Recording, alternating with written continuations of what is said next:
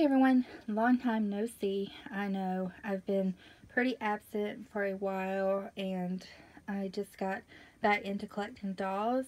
For those of you that don't know, I lost my husband back in July to kidney failure, and we had just moved into our brand new house the day before that he passed away.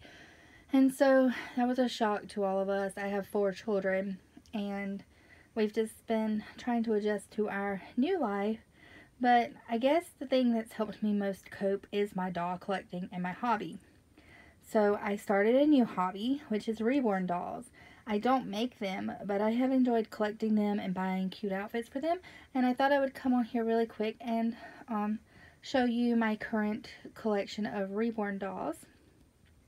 So this is my Saskia, and she's really cute. She was my very first reborn girl that started it all. She's wearing this really cute gymboree outfit. I have no clue who reborned her because I did get her off of eBay, and she did not have her seal of approval or any of that stuff, so I do not know. But I have named her Amelia, and she has really messy hair. And she's not in the best condition, like her painting and stuff. I didn't know much about reborns back when I adopted her, so. And this is Elliot. He is my big boy. He wears size 6 months clothes, and I just redressed him. Sorry about my hand, got in the way a little bit. I just redressed him in this cute little Carter's outfit. It's got a shark on the hat, and it's really cute. But he's a big boy. He wears size 6 months clothes. And he is reborn by In Love with Reborns 2011, Stephanie Ortiz. And I also got him off of eBay, and I named him Elliot. And he is so cute. And right now he is my biggest boy. I only have 2 boys. I do have one on the way. So when he comes, I maybe can do a box opening. This is my little smiley happy girl. She's my very latest girl. I just got her last week, and she's wearing this really cute outfit that I got yesterday for her. I've been spoiling her, but she's the Maisie kit, and I have paperwork. Sorry, she was reborns by Tess Teresa Wildman, and she is a Maisie.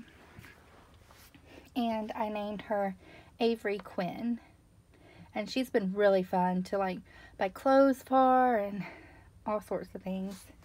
Back in the little cradle, I have, this is a sculpt by Ping Lao Sakai kit, and I named her Lainey, and she's really adorable.